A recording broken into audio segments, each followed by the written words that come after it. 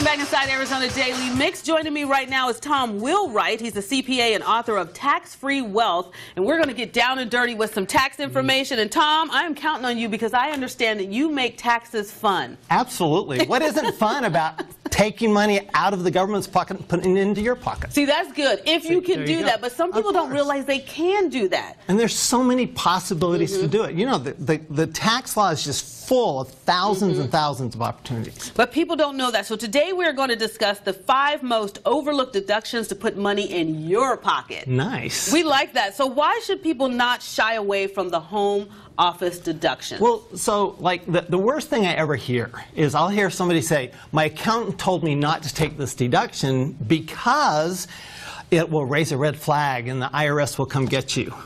And I'm going, you know what, there's a really easy way to remember how to never be afraid of the IRS. Okay, and what's that way? Okay, you just repeat after me. All right. Ready? I will never. I will never. Speak to. Speak to. The IRS. The IRS. There you go. You never do it. That's my job. Okay. I can take care of that. You don't have to worry about it. And if there's a deduction in the tax law that's available, it's because the government wants you to take that deduction. Okay. Now, some people are just now doing their taxes, and if they have a home office, what are some of the things they can deduct? Oh, there's so much you can deduct. I mean, of course, you can deduct the actual supplies and everything you do there, but you can deduct a portion of your utilities. Oh, nice. A portion of your mortgage interest. It's maybe deductible otherwise, but it's even better deductible there. Your taxes, even your housekeeper. Really? So, right. So, because they're taking care of your home office, right? That's true. So there's a proportion, even a proportion of what you paid for the house. Well, that's interesting to know. So there's a lot to take, and what most people don't understand is that when you take a home office deduction, if you're self-employed, you know, you have your own business, you actually get to increase your car expense. Really? Now that's good to know, because a lot of people don't even track the gas, their mileage to and from if they are doing business. So how can you maximize that and get the most so you can get that money back? Right. So what happens is that, you know, the IRS says that the first trip you take during the day is a commute, right? You come here, it's a commute. Absolutely. But if your first commute is 30 feet to your home office, that's your commute. Okay. So everything after that is deductible.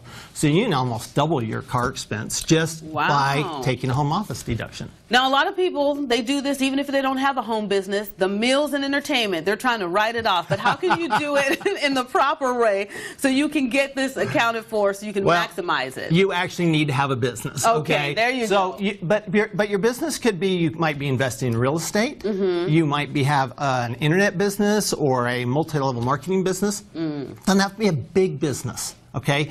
Any business will do as long as you have that business. Now, for example, when you go out to dinner with your spouse and you're talking about business, that's deductible. If you're going out to dinner with your spouse and you're discussing business, you can write off that. Absolutely. Because when you're talking to your spouse, I mean, what do you talk about when you go out to dinner? I mean, yeah, it's nice to say that you're romantic and everything. Yeah, they talk about the kids. We know what you're really talking about. You're really talking about the business. And I find even people whose spouse isn't involved in the business, they talk about the business because they're looking for feedback on what should I do here, what should I do here. So you can maximize that as well, and you just keep those receipts and you put a portion, or you say this dinner was specifically. Absolutely. Okay. Absolutely. And it's important to keep, you know, you bring up a good point, Danielle, because it's important to keep your receipts and really document it really well.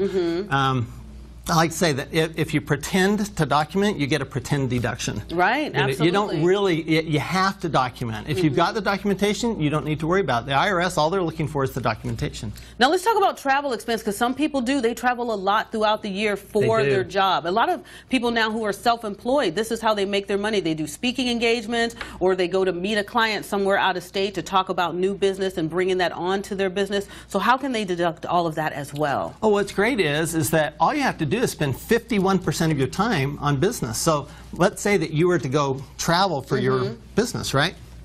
And you spend 4.5 hours during the day on business. You can spend the rest of the day enjoying yourself. Be on vacation. Okay. Because as long as the primary purpose for the trip, so that's over half the day, is for business, the whole thing's deductible. So you can count the rental car if you had to get one, the hotel, any meals that you purchased there. Absolutely. If you had to buy some items for the meeting that you were having, you can count all that off. You know, even if you get your dress dry cleaned while you're traveling, you can deduct that. Nice. See, these are good tips to know because I'm sure there's a lot of people that don't know this. So let's talk about the education. As you said, there's a difference in continuing your education versus a seminar, and how do you write those off, and how do you tell the difference? Well, the IRS hates seminars, okay? They think anytime you go to a seminar, that's personal. That's not going to be deductible at all, right?